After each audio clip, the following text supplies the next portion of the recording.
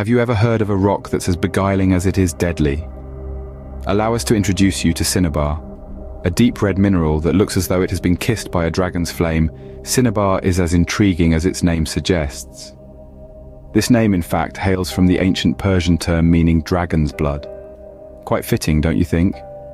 Cinnabar is a manifestation of mercury sulfide, its beauty born from the intense conditions near volcanic activity and hot springs where high pressure and high temperature rule. Here, in these fiery cradles of the earth, Cinnabar takes form.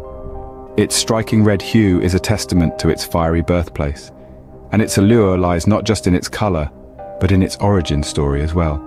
But it's not just this striking appearance that makes Cinnabar a point of interest. Despite its dangerous nature, Cinnabar has been utilized in various ways throughout history. Let's delve into some of these fascinating applications. In the realm of medicine, Cinnabar was once used in traditional Chinese medicinal practices, believed to have healing properties despite its mercury content. In the world of paints, Cinnabar's deep, vibrant red shade was sought after, used to create breathtaking artwork that has stood the test of time.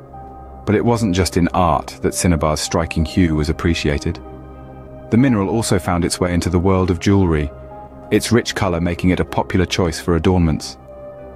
Each application of Cinnabar, from medicine to paint to jewelry, exploited a unique property of this mineral, whether it was its supposed healing capabilities, its vivid color, or its ability to be shaped and polished.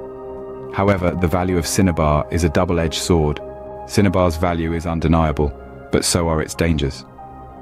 This brilliant red mineral, known as mercury sulfide, has a dark side. When heated, it releases toxic mercury vapors that can cause devastating health effects. Imagine the scene: a jewel maker heating a piece of Cinnabar to craft an exquisite piece of jewelry. The heat causes the Cinnabar to release mercury vapors, invisible yet deadly. These vapors, when inhaled, can lead to mercury poisoning, leading to tremors, insomnia, memory loss, and even death. This is why precautions are essential when handling Cinnabar. It's recommended to always use it in a well-ventilated area and to avoid heating it whenever possible.